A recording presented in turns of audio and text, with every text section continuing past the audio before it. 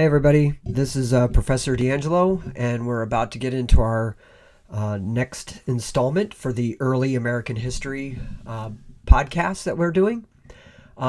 This is chapter 8 in the Tindall and She book, and the focus of this is the emergence of what we call a market economy. So a couple things to keep in mind when you're reading this chapter is that this is one of these chapters where historians run into a problem.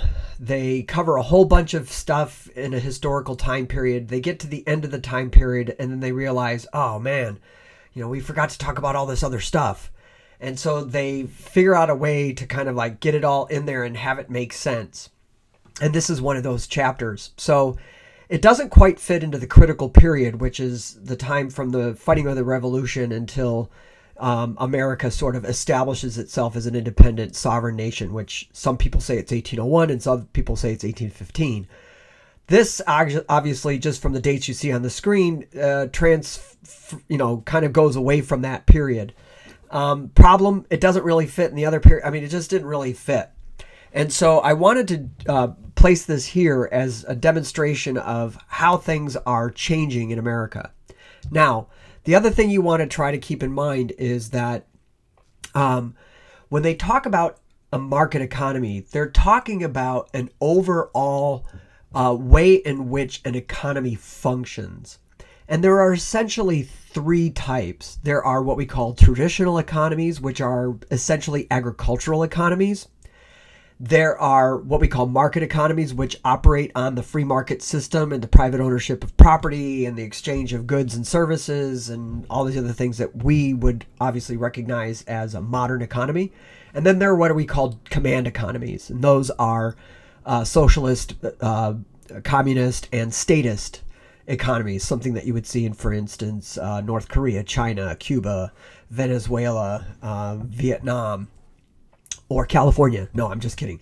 Anyway, so this is the system that we're working with. So over the course of the 19th century, so both the United States and Europe are going to go into what we refer to as the Industrial Revolution. And this particular chapter is dealing mostly with the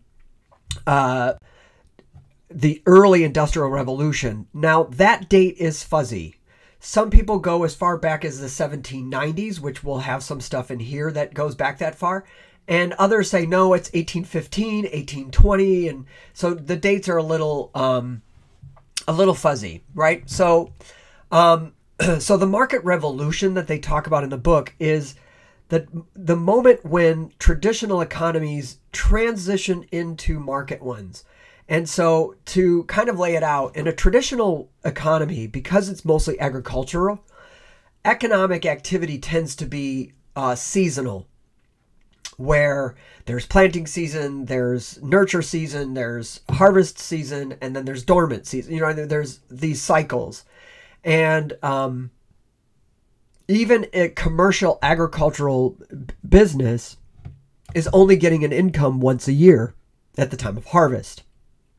And that income then has to stretch. In a traditional economy, we have a mixture of currency and barter systems. So some farmers are going to sell their surplus products for cash, use the cash for other products or savings. But other people, particularly farther down on an economic ladder, are going to resort to barter. They're going to take their excess or surplus produce and they're going to trade it for things that they want or need. And this is a traditional economy. Well, America shifts during this critical period to a market economy. And it is rather revolutionary because for a lot of people, it's a very insecure feeling to go from an economic system that, let's face it, every generation in your family's history has become familiar with. And now you're going to shift to an economy where you are going to essentially work for someone else and earn an income and then use that income to buy the goods and services that you require. So this is giving up a certain amount of sovereignty, if you will, about your own sustenance. Now, for a lot of people, it's an incredible liberation. if you have had the experience of working on a farm, even if you do it one day, you will realize, quite honestly, just how difficult it is for a farmer to make a living. It is not an easy work, and it is literally 24 hours a day, 7 days a week, 52 weeks a year. There's just always something that needs to be done. Yep, sometimes it's slower, sometimes it's faster, sometimes it's very lackadaisical, and obviously you're your own boss, which has an amazing benefit to it, but it is not easy work. So we're going to see these kinds of elements, and what you want to do with this is to A, look at the innovations and how they are affecting economic activity. You want to look at how it's affecting both social and cultural norms. And then C, you want to look at what's happening to the political system in order to meet the demands of this new type of economy. So for the market revolution, it had to start off as an agricultural one. And I'm going to go over some of those innovations later. So before you can shift to a market system, you need a more efficient agricultural system, because you're going to see population growth. You're going to see increases in demand for agriculture. So you actually have to produce more food with less resources so that those resources can be shifted to industry. So with that, then, we're going to see a movement of people from rural areas to towns. So in 1800, we saw that 90% of the American population were living in rural towns. By 1815, essentially because of the war, more domestic industrialization is happening. And so people are moving into towns and cities in order to meet that labor demand. And then, of course, as I just stated, this requires capital. So if I'm going to produce products in a factory, I need cash. I need cash to buy the raw materials. I need cash to hire the labor. And so we see the economy shifting to a strictly cash-based economy. So industrial growth requires an infrastructure. And what you should notice in this text is the increased construction of roads. And with that is going to come a, let's just say, pressure on the governments, both at the state and federal level, to help that construction take place. So we, in the last chapter, you probably remember seeing the picture of Daniel Boone leaving people through the Cumberland Pass. This is going to become the Cumberland Road, which then becomes the Wilderness Road, and then becomes the National Road. And this becomes a point of contention between Federalist and Anti-Federalist in terms of who has the power to make these roads. Is it federal power? Is it state power? Or is it concurrent power? Right? Both of them do it. So what happens in the meantime is the market itself answers the call for roads, and we get what are called toll roads. So private people, right, would buy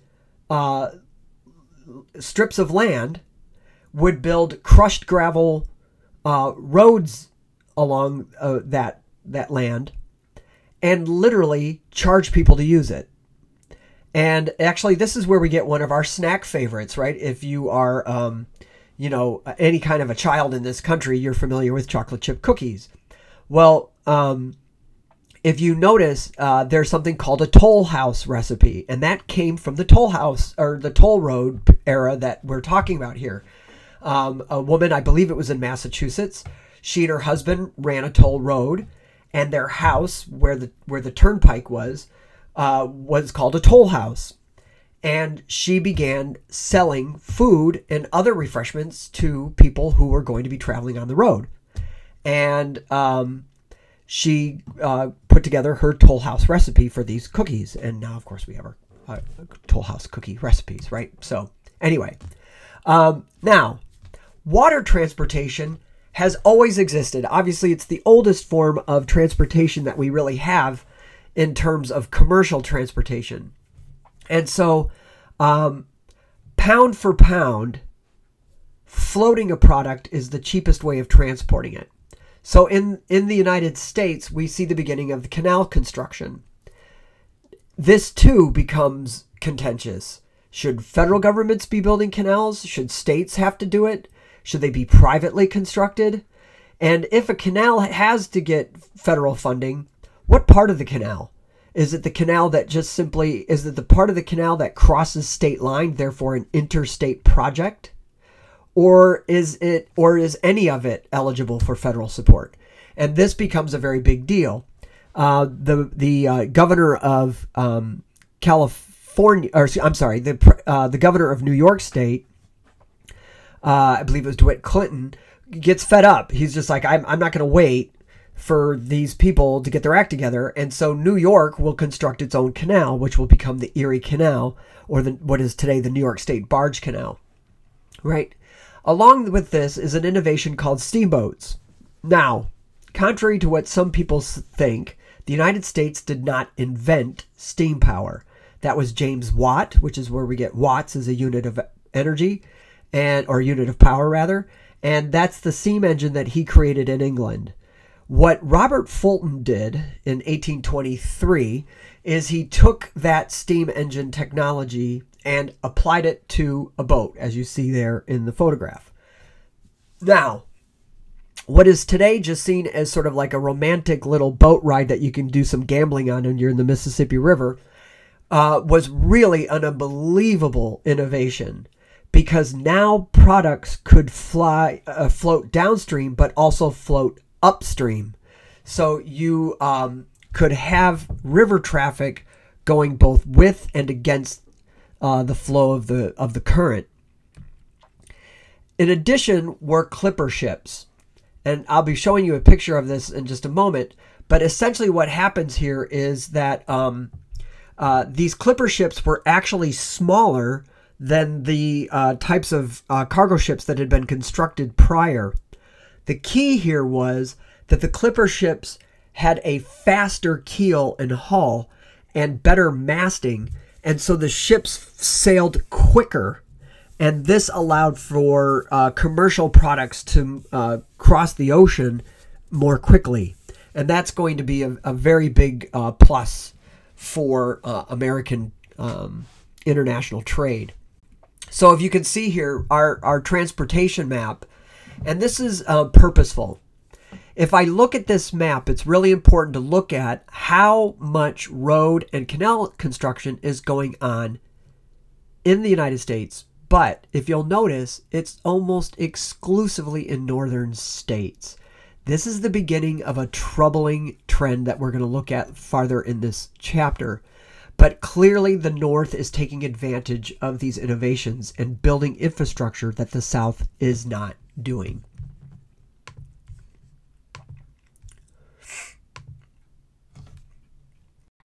So here is a great little painting from your text, the Erie Canal. And you'll notice, right, the lock is in there in the middle in the background there. That's how the boats went from one level of water to another. And you'll notice that there's construction of houses nearby. So the Erie Canal not only was a great innovation for moving products from the Great Lakes to New York City for export, it created jobs for people all along the route. Every time there was a lock, little towns came up. And so, all sorts of careers are going to be based on canal traffic. So the Erie Canal is really super important. Finished in 1825, this canal really made the Great Lakes a viable commercial area. Anything done in the Great Lakes area can now be sailed, or I should say floated, down the Erie Canal to New York City to be exported. If you remember, prior to that, things had to be floated down the Allegheny and the Ohio onto the Mississippi, down to the Ohio or to the port of New Orleans, and then from there. This canal turns New York City into the largest commercial headquarters for the United States and making New York the quote-unquote Empire State. So now, look at our railroads. Again, we get the same trend. Northern states, right, built like crazy. The southern states did not. And this is that separation of North and South that's going to contribute to this coming Civil War that we'll be addressing in the next unit. So railroads were initially used to connect canals. So because floating produce is the cheapest, they would float the stuff from point A to point Z, and then a railroad would pick up the cargo at point Z and then move it to another canal, point A, and then it would float down that canal. But there's almost a 100% expansion of railroads by 1860. So this is a significant shift in how Americans move and how their products move. And if you notice, this is going considerably west, right? So this is going to allow for settlement to go into those areas and for commercial growth to go back and forth, right? So time-effective transportation ends up moving railroads from being connectors to being sole transportation networks of their own. And that's because even though it's more expensive per ton per se, the speed at which railroads could get products from point A to point B still made them more cost effective. So the government's role again becomes an issue. Debate over the federal role was whether or not federal money should be going in there. Federalists, of course, supported it. They believed that because the federal government has the power to regulate interstate commerce, that they would naturally have the power to engage in railroad construction. Anti-Federalist, or the Republican Party at the time, which is mostly Southerners, believed that that was an unfair intrusion of the federal government into their states. And because most Southern states were still operating under a traditional economy, they did not see the long-term benefits of railroads. And this is going to make a big problem for the South when it comes to the Civil War. So the states that did decide to engage are going to offer tax incentives, but more importantly, most of them offered what are called land grants. So basically, they gave railroads free use of long strips of contiguous property that they could then build railroads on. But they didn't just give them that land. They gave them enough land where they could build a railroad and sell the excess land to prospectors and speculators, and that would be used to offset the cost of constructing the railroads. So this sets off a lot of competition and, quite honestly, a lot of corruption. So stocks start to be offered to the public to help finance some of these railroads. And these stock offerings are going to become very popular. They're sort of going to be the tech stocks of the 1800s. And they're also very volatile. And there are going to be a couple of economic disasters, most notably the 1857, that are going to be done in part because of railroad stocks. Here you can see the clipper ship that I had spoken of earlier. And this is just simply a way of looking at it. And I don't know if you remember some of the earlier podcasts where we had these ships that just sort of like hulking behemoths that were out there. And that was done because you could carry so much produce. But the problem is the boat was so small that you had incredible amounts of waste. These clipper ships move quickly, and therefore your produce gets to the market in a better and more speedy manner and quite honestly more profitably. Okay, so innovations in this new national economy. The telegraph system is going to be I think one of the biggest. It's 1830. Samuel F.B. Morse comes up with a telegraph. This is copper wiring used to transmit tapped messages that have to be decoded. This is an unbelievable innovation. You have to remember, this is a time when a letter could take literally months to get from Maine to, the capital of Washington, D.C. This is going to cut this down to days. And in some instances, overnight. That's phenomenal. And this innovation is significant. Now, what makes it I think interesting to study is that telegraph lines have to be, basically sent down long distances. Well, the natural place to put the telegraph line is along the railroad tracks.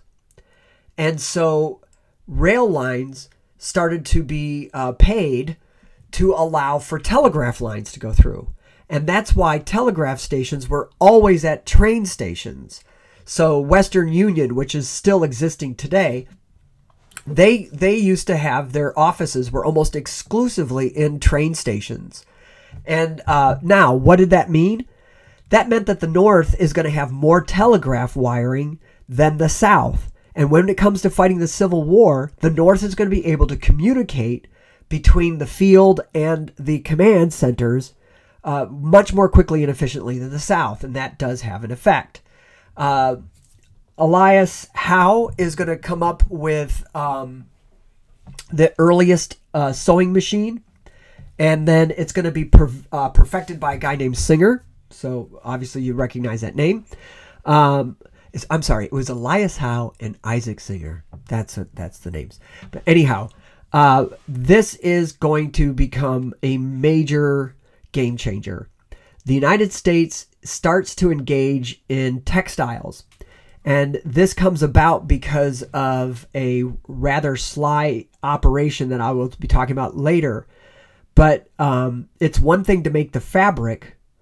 It's another thing entirely if you could take that fabric and turn it into clothing. And this is going to create a major industry in the United States that lasts for a very long time. In fact, it really is still going even into the 1980s. So the next is vulcanized rubber. This is a guy named Goodyear. This is a technological process. And this is going to really revolutionize so many things just in terms of industrial machinery for transportation vehicles like wagons to have better wheels. I mean, there's just all kinds of different things that are going to be significant for this. But as I stated earlier, none of that's going to matter if you can't have innovations and advancement in agriculture. And this is going to be, of course, the steel plow. This is John Deere. So if you were like me, the young kid who had to mow the lawn, John Deere is the person you vilify probably, but he invents a steel plow. Now, what has happened here, and I think it's kind of significant, is Eli Whitney had come up with an innovation called interchangeable parts, where he was able to demonstrate with 9 rifles that he could disassemble them, mix the parts up, and reassemble 9 rifles. This innovation is critical for the whole idea of mass production. John Deere does a part of this because the plows at the time were made out of iron. And these were products that could actually see the blades break. And if the blade broke, you had to replace the entire plow. What Deere does with the plow is he uses steel, which is a much more durable material. He fans the blades, and he makes it so that if something goes wrong, you can simply replace the blade. So he's making a highly commercial product that is going to cut the time necessary for plowing by just phenomenal numbers. The next one is Whitney's other innovation, which is the cotton gin. And as you can see on this slide, there is a photograph of his original patent. And it's a very simple operation, but it's unbelievably significant and has enormous implications in the United States. So the idea here is cotton is a very, was a very high demand commodity. Basically an Egyptian thing, but the product was very difficult to manage. The better quality cotton, the more embedded the seeds are inside of the cotton boll, and it's B-O-L-E, right? So initially, farmers who tried to cultivate cotton would actually have to sit the slaves down in circles, and they would take handfuls of cotton and literally pick through the cotton, which took forever. And so we have a cotton picking minute. So it would take a slave a very long time to get a very minimal amount of cotton. So Eli Whitney was visiting a Yale colleague in the South, witnessed this, and thought, geez, that seems really dumb. Well, why would you do that? And what he did is he invented this machine, an engine, which we call the cotton gin. And you simply dump the cotton through a hopper at the top of the machine, and a roller with metal fingers simply take the cotton and spread it out, and the seeds would drop to the bottom into a tray that you could pull out and then save the seeds for planting. It's an unbelievable device. Now, unintended consequences here are enormous. Prior to the cotton gin, which first gets its patent, I believe, in 1793, but I could be a few years off there, was meant to simply help get a product done more efficiently and with less labor. The result, however, was a huge boom in cotton in what we call the Old Southwest, which is going to be Mississippi, Alabama, parts of Louisiana, and Georgia. And it's depressing. The cotton gin is essentially what revitalized the institution of slavery. Many Southern slave owners had started to contemplate life without their slaves. If you follow just plain capitalist principles, slavery is not an effective and efficient means of production. It isn't, because you're basically have the cost of labor even when labor's not doing anything. When they're babies, when they're children, when they're old, and you feed and clothe or house, right? It's a stupid system. It actually, regardless of the fact that some very few people made a lot of money, the economy itself suffers. And some in the South knew this. Plus, let's face it, there's a moral stigma to owning other people. But the cotton gin made Southern slaveholding, it made it profitable again. And the really tragic thing of this is, if you remember from the last chapter, after 1808, we could not import slaves anymore. So now each slave became more valuable, and what can only be described as moving an institution from immoral to diabolical. We now get slave holders breeding slaves. And more importantly, we see northern slave owners who are moving away from slavery because as tobacco or wheat or other types of producers, the innovations like the plow and others are going to make it sort of stupid to have slaves because you just didn't need them. But rather than freeing them, they sold them down south. So, over 835,000 slaves were quote unquote sold south, or as some people said, sold downriver. And it's unbelievable. For instance, Thomas Jefferson, when he dies, he's so in debt that the family sells all their slaves and they all go south. It's just, it's something that you can't get your mind wrapped around without just really being disgusted. Silas McCormick creates something called a reaper. It's kind of hard to explain if you haven't worked on a farm, but anyway, McCormick's reaper quadrupled the rate at which a field could be harvested. Now, if you can imagine that an average American football field is approximately 1 acre, imagine being able to harvest 4 of those in less time than it took you to harvest 1. It's phenomenal.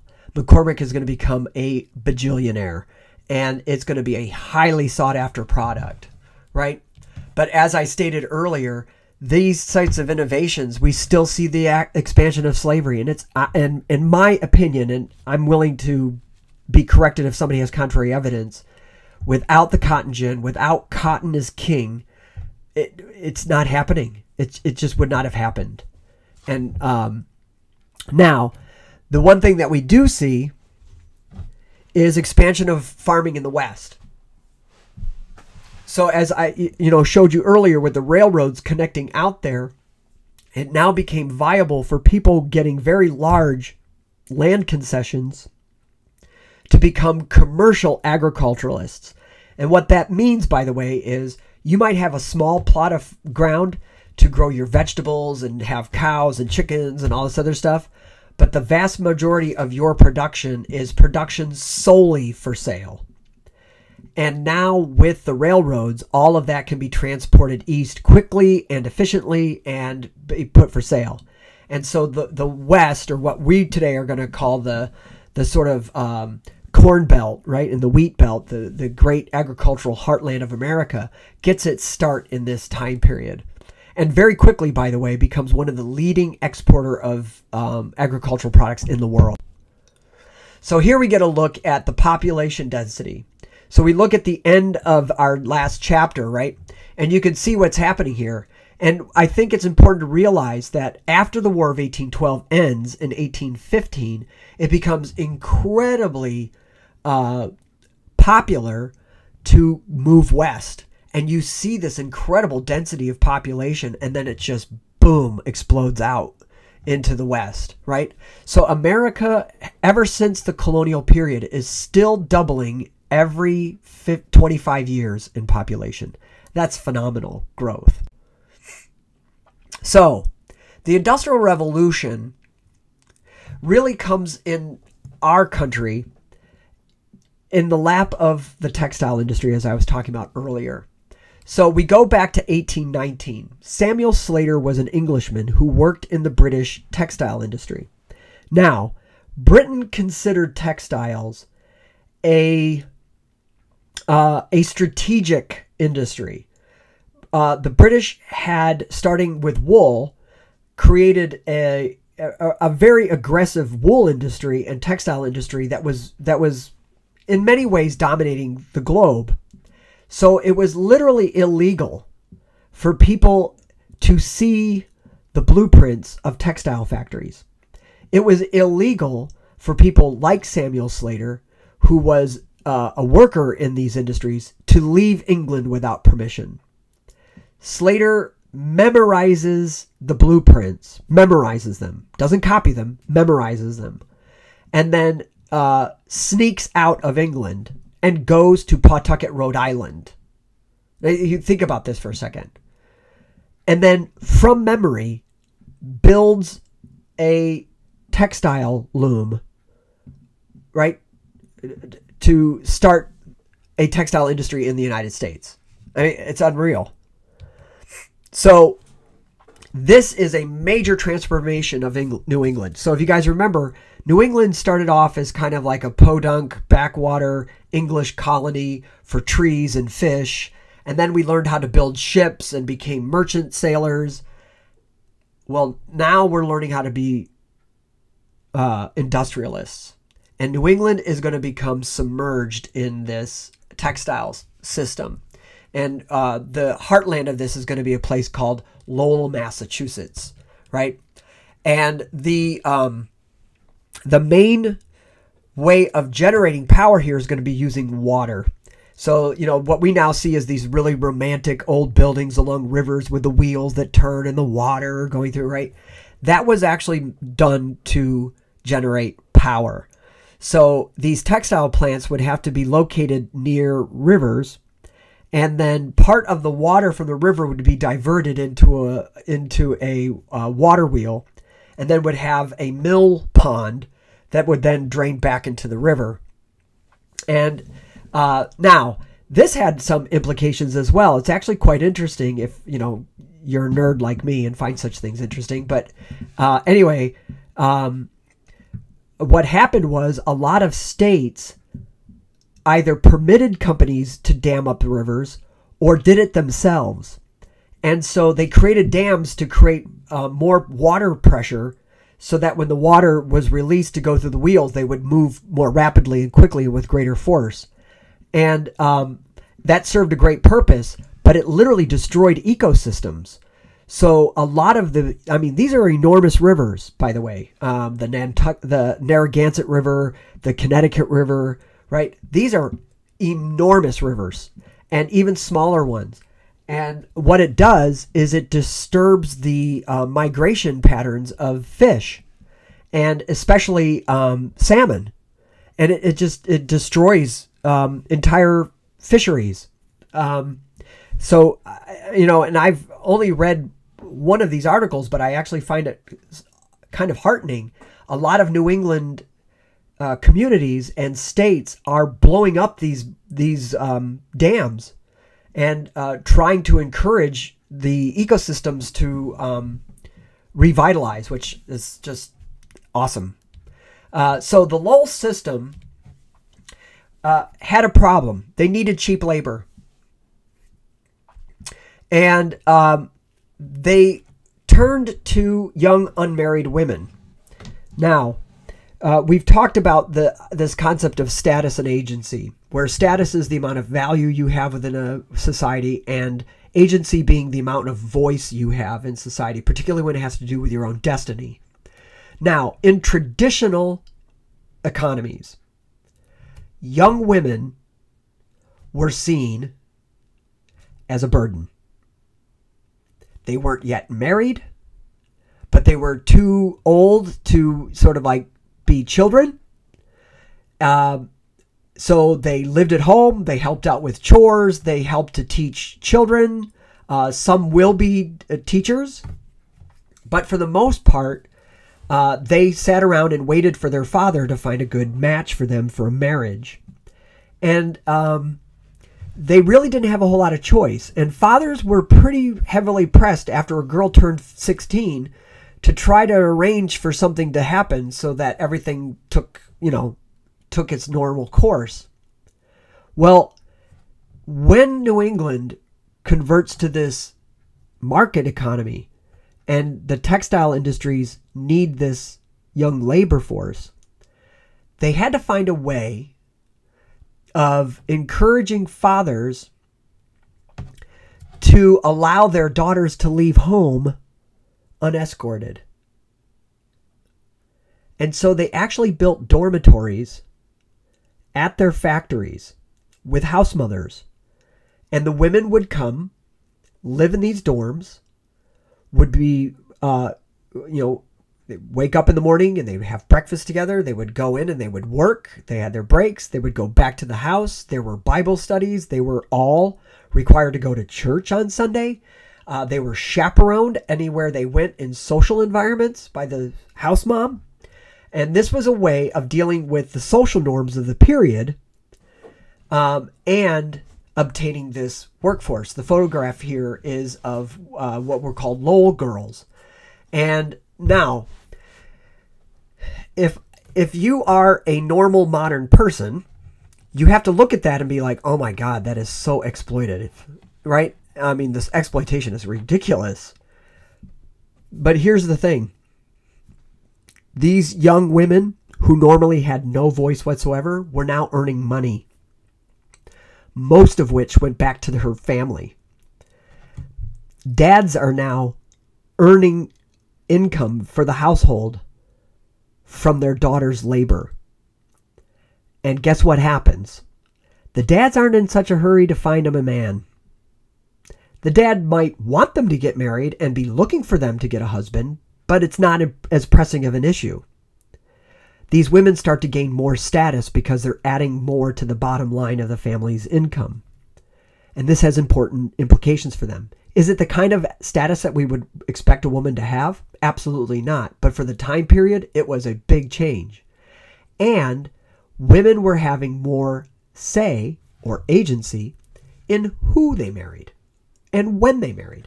So a woman could technically go home and say to their dad, you know what? I'd rather wait and go back and work in the factory.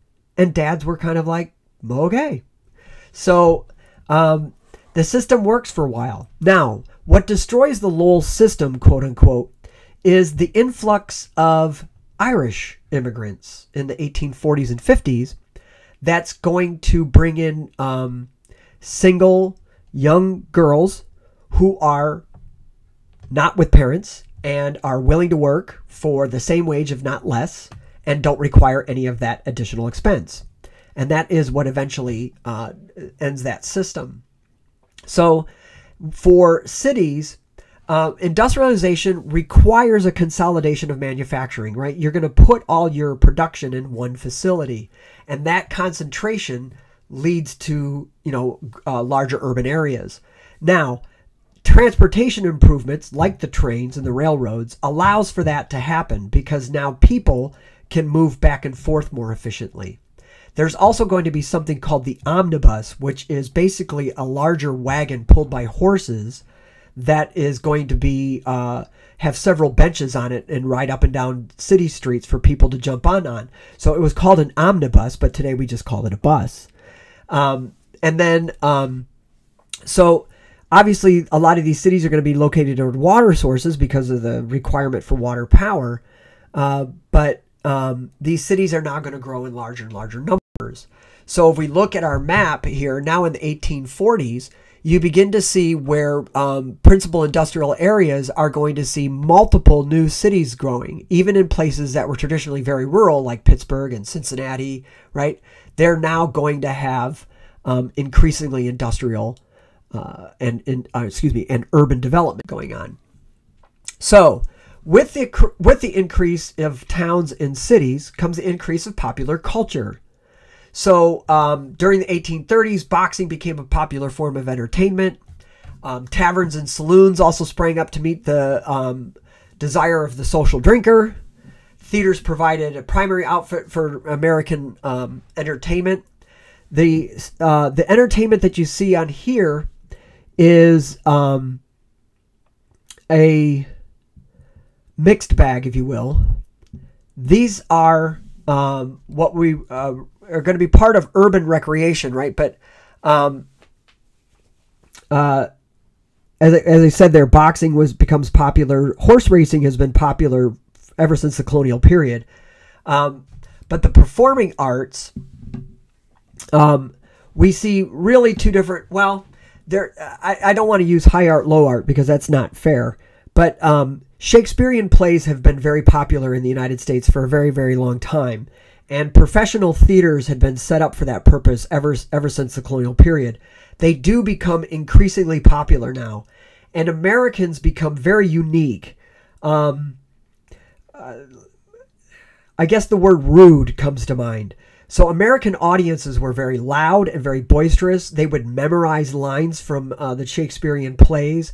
They would pick favorite actors and follow their performances. It's really bad.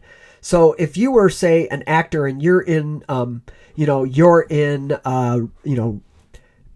Pittsburgh, Pennsylvania, and you're performing Shakespeare's Henry V, but people really, really liked you in Shakespeare's Hamlet. So you'll be out there performing, and people in the audience would literally yell out, "Do scene 5," and whatever. And the actor would have to stop their performance, go out and literally say their lines from Hamlet. Everybody roars and cheers and claps, and then he bows. And then when everybody calms down, he goes back and starts doing his...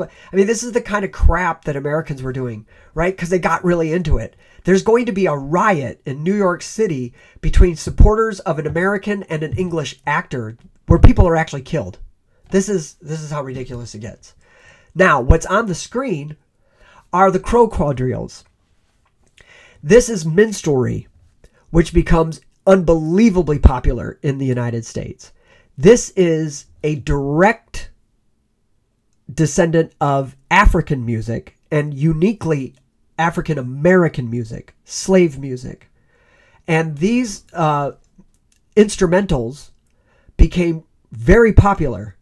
And what happens is people want to hear the music, but blacks were not allowed to perform for whites. So white musicians Most notable one among them is going to be an Irish immigrant, Stephen Foster. He's going to go and learn all this music and then go out and go around and perform music and sell sheet music for profit. These minstrel shows became very popular, more popular in the North than they were in the South, by the way. And they were horrible caricaturizations of black people. So notice it's called the Crow quadrilles. Crow was a euphemism for a black slave. And so in the colonial period, they would say things like crows for sale, which basically was coded language for I have slaves to sell. So this is a very degrading terminology. So white musicians would cover themselves in blackface. This is burning corks and then rubbing it on their face so that it looks black, leaving huge loops around their eyes and lips to accentuate them as caricature of black people, and then would act in ways to denigrate black characters. The leader, the most famous of them, was an MC for one of the quadrilles called Jim Crow. And he was all of the negative characteristics. He was hunched over, he shuffled, he's lazy, he's so stupid he doesn't get the stories right, and that's the whole comedic effect. And this is where the anti-African American laws, Jim Crow laws, comes from this minstrel show character. However, it must be stated that black music, however, became incredibly popular. It was very sought after music. People, musicians, everyday Americans would run out and buy the sheet music and try to learn it and play it. It was a widely popular deal. Here we see the bare knuckle boxing, which was the style until really the early 1900s. So oftentimes when I teach this class, it's easier to do when it's a face-to-face course, because I draw a big, huge eye on the board. And I say, when it comes to industrialization, the eyes have it. You need industrialization, you need infrastructure, and you need immigrants. So here we go, right? There's a lot of turmoil, both economic and political, in Europe. And that turmoil results in immigration to the United States. Now, in 1845, an epidemic referred to as the potato famine strikes Ireland. And over 1 million people are going to die. By 1850, 43% of the foreign-born population in America are going to be Irish. Now, they are going to come primarily, right? They are going to come primarily to urban areas. And that's because virtually all of them had zero money. And so they are going to come as individuals. But they come with a plan. They come into urban areas. They earn money. They save money. They send it back to Ireland. Another sibling comes. The two of them work together. They save more money. They go back and they send for more, right?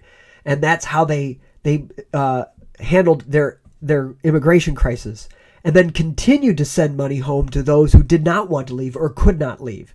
And this is a huge connection between the United States and Ireland.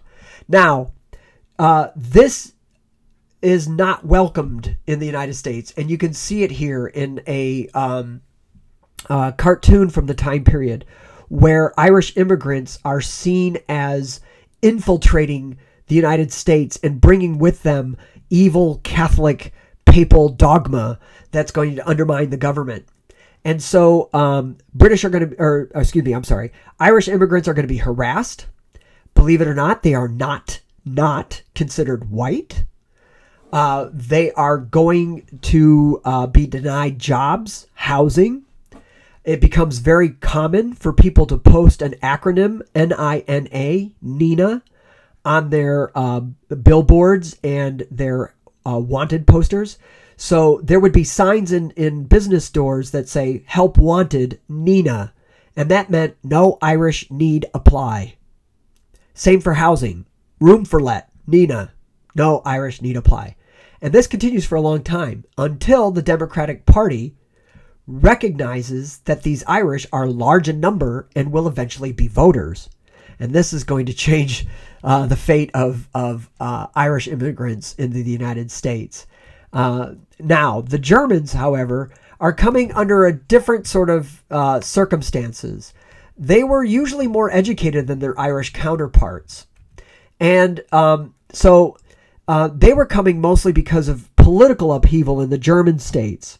This is mostly because Prussia was expanding and was causing all kinds of turmoil and intrigue and really oppressing people. And so Germans who would have some means, right, would come to the United States, but they tended not to stay in urban areas. Many of them came in families or even whole communities, and they had already bought land in the interior of the United States and landed in New York or Philadelphia or whatever and moved directly to their interior areas. Their situation, with the political unrest and having money meant that they could go out into these rural areas, and they created little towns. And I actually have some direct connections. My mother's family is from German immigrants, and she grew up in a town called Johnsonburg, which was a major German and Scandinavian Lutheran settlement. Right next door to that was a town, St. Mary's, Pennsylvania, which was German Catholic immigrants. And it's sort of interesting. They had German newspapers. They had, for instance, the catechism of my grandfather in the Lutheran Church was all in German.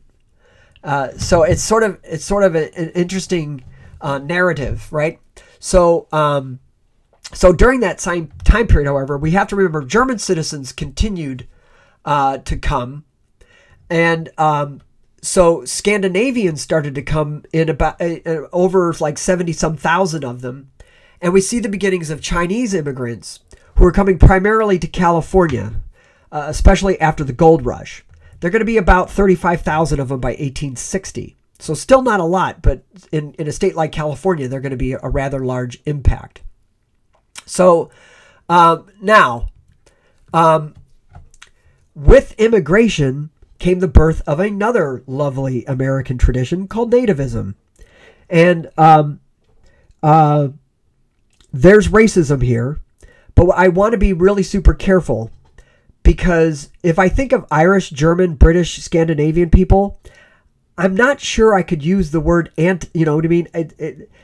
Because these people are, white. These, I don't know how to be more delicate about it, right? These are incredibly white people, but believe it or not, they're going to be ostracized as alien, non-white.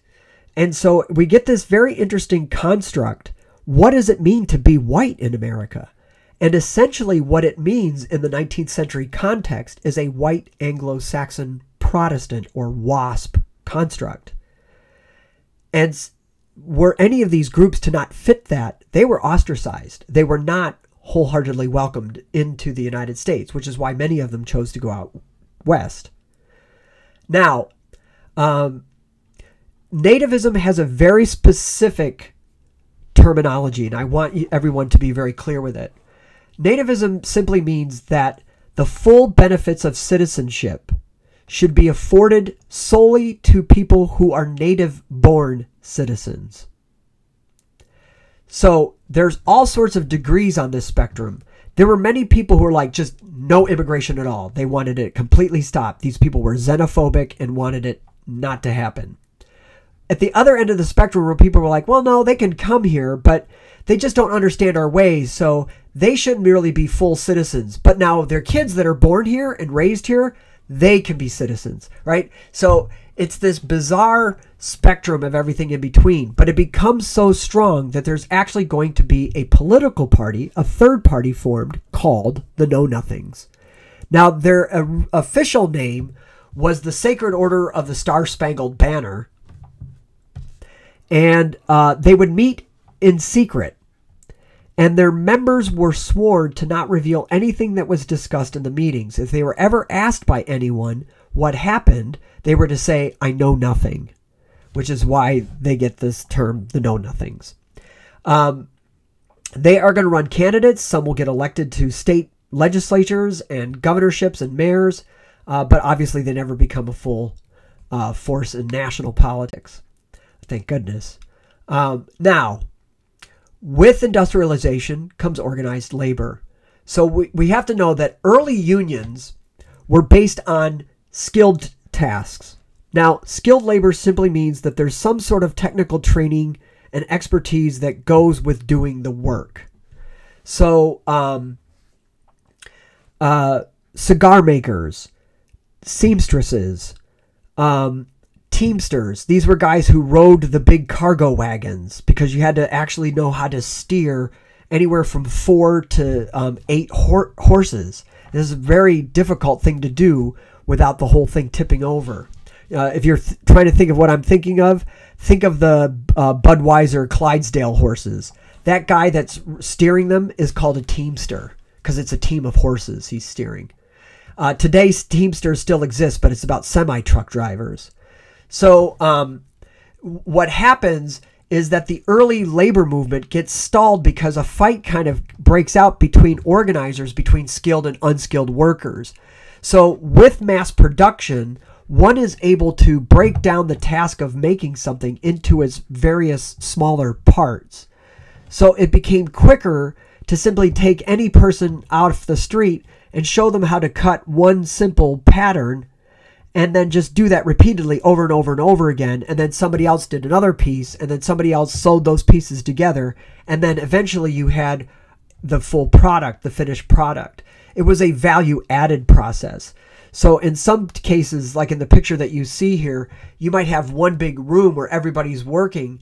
And what's happening is either the product moves from station to station, or the workers would go to the center and add value to the product. So it was this weird deal. But the benefit was you could produce more product quicker and cheaper. But then for people who were skilled laborers, that was a threat to their income because now they were being undermined by cheaper labor. So we get the beginning of national trades unions in 1834.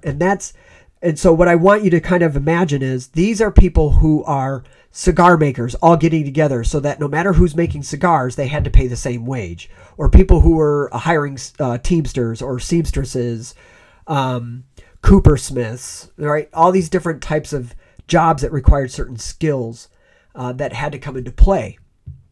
So labor politics comes in here because workers very quickly started to get exploited, particularly wage employees. So they were really regional, to be quite honest. They were never national quite yet, but we had what were called workingmen's parties. And these were groups who would go out and try to vote in blocks and try to get politicians to latch on for their issues. And this was almost exclusively at the state level. Now, as I stated earlier, women were getting into the workforce, particularly in the Lowell system. And so as women became more necessary for industrial output, they started to demand for more voice in the system. And this begins this call for the franchise. So we get now the rise of professions.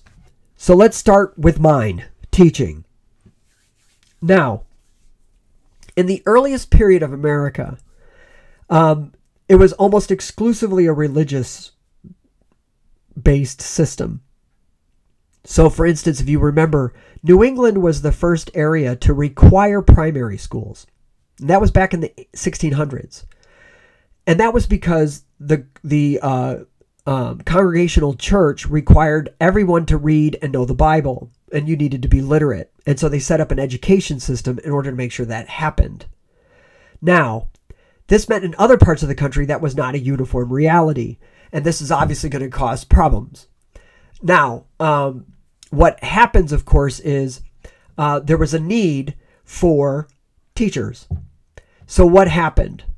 Oftentimes, young men, many of whom finished a formal education, would have what I'm going to call a gap in their professional career. So because they were educated and because they were able to follow certain standards of learning, they would be hired to become schoolmasters, right? So it was originally young men, but industrialization is going to change that because the demand for educated men grew dramatically. So now young men would be leaving college, which at that point meant you were like maybe 16, 17 years old, in some cases 18 or 19, depending on what you were doing. You could just move off and get jobs in business and industry and in the professions that supported those things, which was obviously more lucrative. And so we went to the traditional, what we call school marms, right? Young women, unmarried, who had formal education, meaning they finished probably up through the 8th grade or 9th grade, would be teachers. Now, they would teach until they got married. And as soon as they were married, the expectation was that they would leave the school and go and become wives and mothers. Now, when their children were all grown and left, it was not uncommon for those women to go back to the schoolroom. And it was also common for women who chose not to get married, right, to stay as teachers, right? And this becomes sort of the standard. And really, even today, education is still a very female-dominated profession. However, in this period of time, the Secretary of Education for the state of Massachusetts, Horace Mann, started to talk about teaching as a career. And he will recommend reforms that are probably very common to all of us. It's not a surprise that this is happening in Massachusetts because there's this huge tradition of education. And basically he does a number of things. First, Massachusetts becomes the first state to make education a compulsory thing, meaning all the children had to go. They're the first to make it financed by public money, meaning tax system. And the third is that Mann set up state schools to train teachers. So these were essentially teacher colleges. San Diego State, for instance, here where I am at in San Diego, started off as a teacher's college. And so this is a place for people to go to get specialized training to be involved in that profession. Now, when it came to law, medicine, and engineering, originally, everybody got the same college degree. Everyone did. Today, we call these your general education courses. So everybody took physics and calculus and all these other different, right, French and Latin and Greek and all this other stuff, right? You took all these and it was all exactly the same. It's where we get the thing, the Harvard Yard. It was 3 feet of bookshelf that had all the books that everybody had to master before they graduated from Harvard. And so everybody graduated the same thing. Once you graduated, then you went and apprenticed with somebody in the profession you wanted to be in. Whether it was law, medicine, or engineering, you simply went in and tagged into, these gentlemen, and you learned their craft. And then if you were fortunate, for instance, in law, you would help him with clerking and you would help him with preparation for cases. And then after a while, he would give you your own clients to work with. And this became the base for your own practice. And then eventually he either set you off with maybe a few of your own clients and you were kind of off on your own, or he would retire and you would pay him, essentially was sort of a pension for his clients, and you would take over his business. The same was true in medicine. And so what happens though is starting in this time period, the early 1800s, people started to demand for specialized professional standards in education. So we start to have law schools and med schools, engineering curriculums, right? So this is a major innovation at the time. Again, industrialization is requiring more specialization. And so people wanted uniform standards so that everybody's, moving forward with the same skills. For women, however, this is not an easy road. Now, to be sure, we are going to see women doctors. We're going to see women who are in the law profession. We are going to see women who are engineers. We're going to see women who are very high in education levels. It is not to say that it's not happening, but systemically, professions were, for the most part, out of reach of women. However, we do see the beginning of women's roles, right, in the professions, particularly in education. We're going to see all women's schools start to be formed. Smith, Swarthmore, Bryn Mawr, right? Mills College in California. All of these other institutions will start to be developed in the 1800s in order to give women the higher education levels to make them capable of handling higher careers in the professions.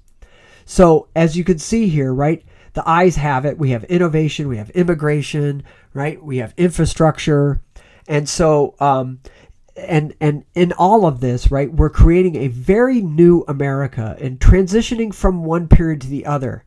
There's a lot of hope. There's a lot of growth. There's a lot of great stuff going on. But there's also a lot of fear and trepidation, a lot of corruption and scandal. There's a lot of ups and downs in the economy where people are going to be wiped out totally in their professions and lose all of their wealth.